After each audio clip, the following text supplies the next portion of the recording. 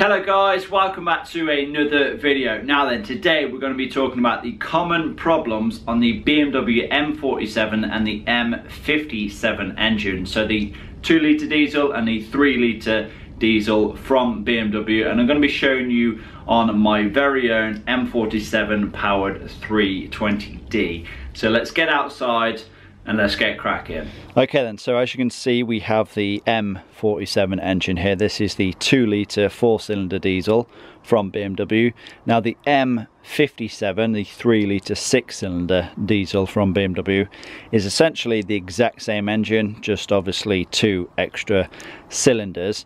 Now what I'm going to do is go ahead and actually remove the engine covers, just so you can see the engine in a little bit more better detail. Okay then, so we can kind of see the engine in a bit better detail now then, and I'm actually going to start on one of the most common problems on these engines, and it's actually something that has affected this engine and is still not right, and that is actually with the crankshaft pulley, also known as the harmonic balancer, and it's this thing down here.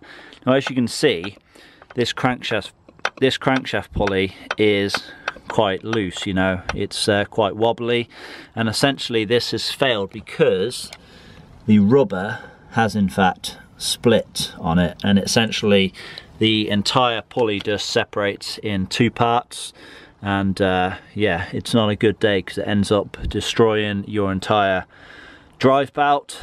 And yeah, when it comes to replacing these crankshaft pulleys, this bolt here, it can be a real pain to remove. As you can see, mine is actually loose, but yeah, these can be you know, torqued up to like over 400 Newton meters. So yeah, that's probably the most difficult thing when it comes to replacing this thing, you know, is actually just getting the bolt undone. Now in my opinion, when you are swapping out the crankshaft pulley, you should also do the entire drive belt kit as well, so the tensioners, the idler pulleys, and any other pulleys that are, you know, quite tight and not as free moving as they should be.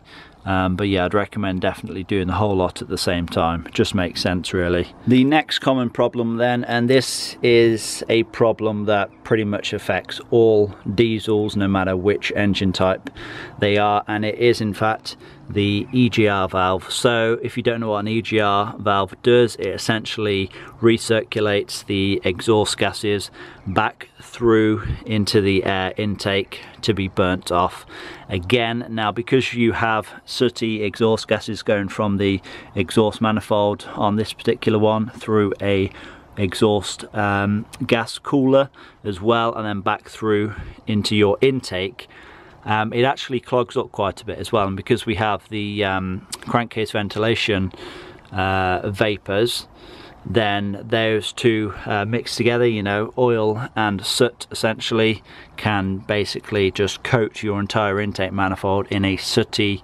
oily, sticky mess, and yeah, ends up just, you know, completely coating your intake ports as well. So in my opinion, if you want your engine to last and you want it to be running at full performance, and you don't want to have to keep periodically cleaning out your intake manifold, best thing you can do is actually just go ahead and delete this. You can get a straight pipe, and then it's up to you what you want to do with the cooler, but you can blank it off or completely remove it.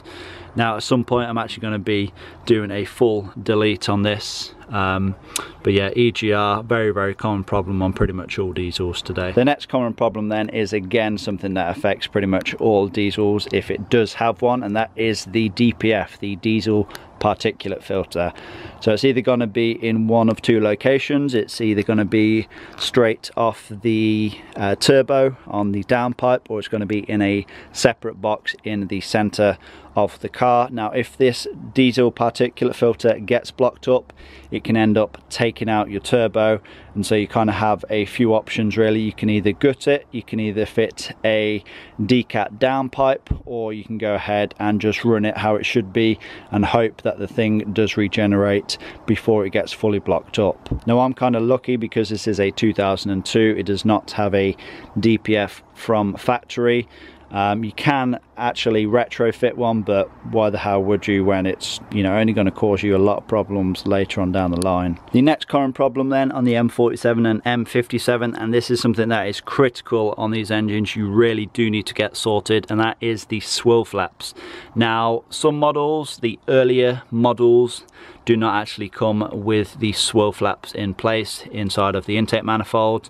I believe this one does, so it is going to be something that I am going to attend at some point. Now, essentially the swivel flaps fail on these intake manifolds because they are held in place by 2 screws on a rod, and the flap tends to let go when the screws come loose, and so it's just not worth the risk, you know, leaving them in place in these engines. So I would recommend doing a swivel flap delete. The next problem on these engines then is the crankcase ventilation breather. If you take a look back here, you can see that this is an aftermarket Vaco one, so this must have been replaced at some point. But essentially the earlier crankcase ventilation breathers, they tend to clog up because they have a loo roll style filter in them, which you are supposed to replace every other oil change. And yeah, not many people are actually aware of this, so it tends to get blocked up and it can actually cause you to start burning more oil. The next common problem on these engines then is with the vacuum hoses. If you take a look down here, if you take a look at these vacuum hoses, they are pretty frayed, and these get so brittle when they are, you know, old. It is just a some kind of material over a standard rubber, and these can end up snapping very, very easily.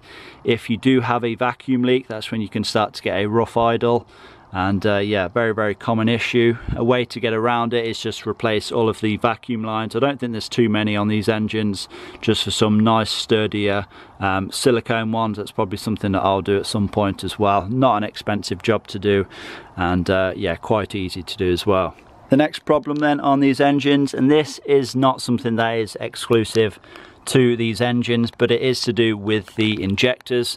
So if you do start to notice some carbon and some soot around the injectors themselves, then there's a good chance that they are letting fuel up the injector wells, and essentially what's happened, the injector seals have failed. This is commonly known as black death.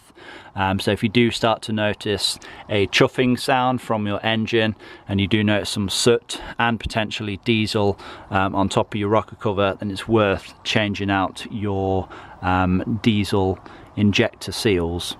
Another common problem with these engines then is the turbo. Now, the turbo only tends to fail if the engine has had a lack of oil changes.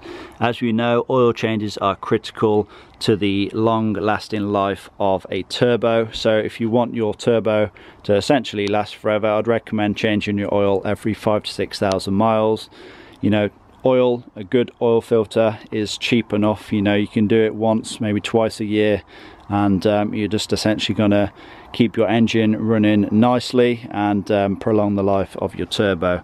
So yeah, oil changes critical for the running of your turbo. The final common problem today then is going to be with the glow plugs, and not just the glow plugs themselves, because glow plugs tend to last 150,000 miles, but actually with the glow plug module on these engines as well. If you are showing a fault code for all 4 of your glow plugs, chances are it's not actually your glow plugs, it's more than likely your glow plug module, which is located right down there, and it's often easier to access when you have your intake manifold removed. So if you are going to be replacing your glow plugs on these engines, I'd recommend doing your glow plug module at the same time. Okay then, so that is pretty much the common problems that you can expect to find on the BMW M47 and the M57 engines. I've got a lot more videos like this to come on the way. If you guys have enjoyed this video, please remember to give it a like, leave a comment down below, subscribe if you have not already done so, and I will see you all in that next one. Peace!